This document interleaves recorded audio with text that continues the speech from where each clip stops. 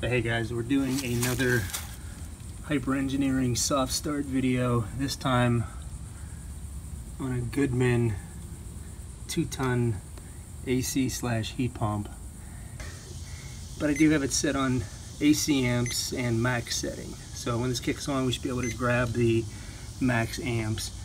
What the nameplate has there for the lock rotor is 58.3. You can see it right there, 58.3. So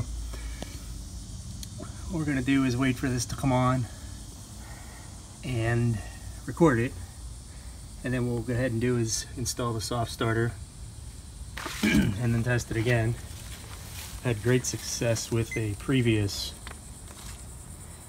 install of the hyper engineering soft starter on I think it was a 3-ton unit. It was a York 3-ton unit, and really took the amperage down on startup. So I actually got this diagram from Hyper Engineering. They modified it a little bit for a 4-wire that said it was electrically equivalent. So it just kicked on and it came up at 39.2.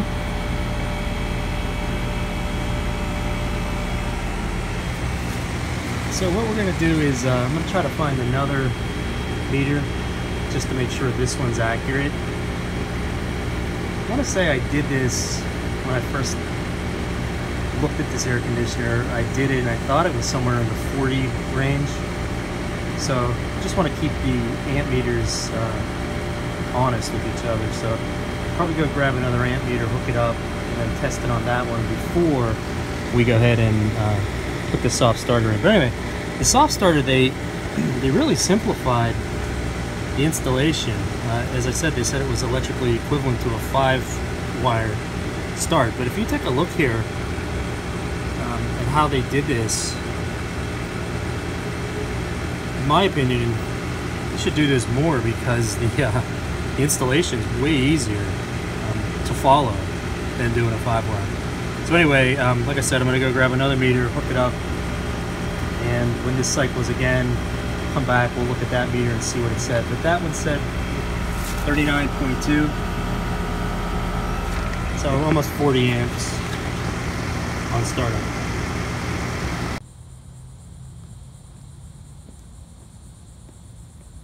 Okay, everything's set up, just waiting for the AC to come back on. Alright, so just kicked on.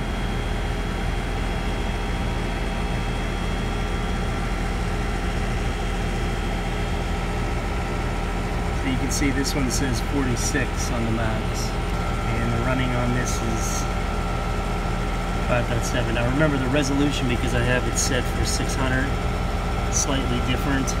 So let's change the resolution. You're going to see the running amps is about the same.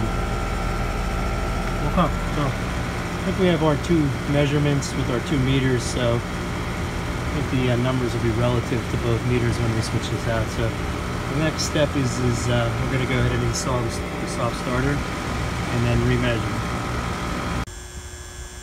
Okay, so what we did here was actually really simple according to this 4-wire hookup. So all we really did, and we'll explain the easier ones first. So the 4th one, which is common, which is the bottom one, that's black, that literally goes to, if you can see right there, it says number 4 on the T1. So that was an easy one. The start winding number 3, which is the blue wire, that one was easy. That goes to the run capacitor along with where the yellow wire is on the Herm connection. So that was really easy.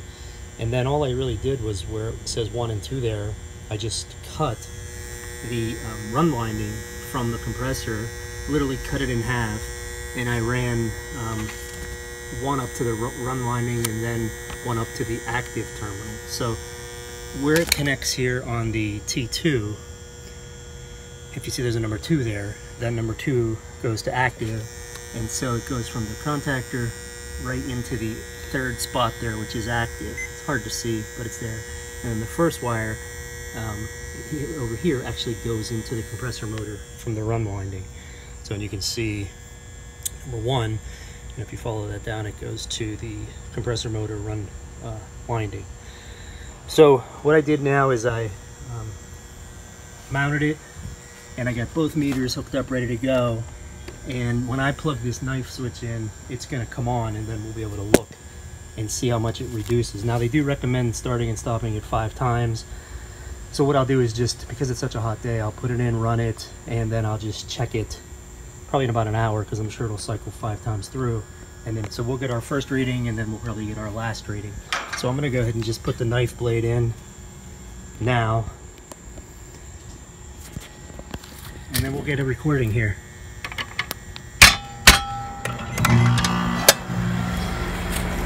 Okay, so you can see right there, on one meter it's down to 12. The other doesn't appear to have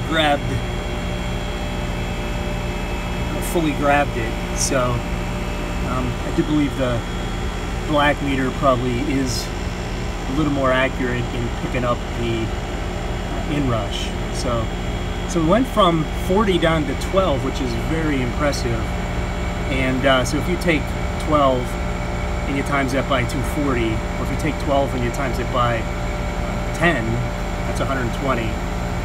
So you can kind of see, you times that by 240, you can kind of see that we greatly reduced the incoming amount of watts that we need on a generator to start this thing up. So again, that's start 1 of 5.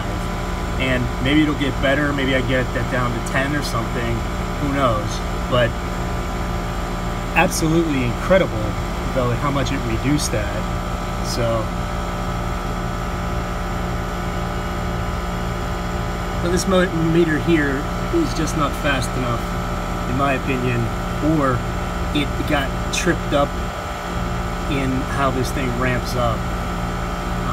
So this one here looks far more accurate at 12. Anyway, we'll come back. Okay. So I'm not sure what number test this is, but let's see. You can see we're down to 11.3, which is even better. So again, that might be only like 2 cycles since, so we'll check it again in a little bit, see what we get down to.